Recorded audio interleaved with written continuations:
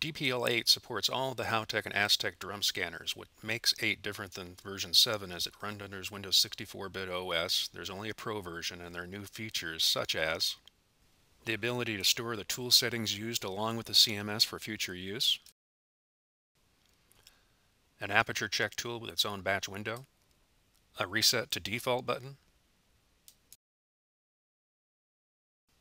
new built-in videos with help files,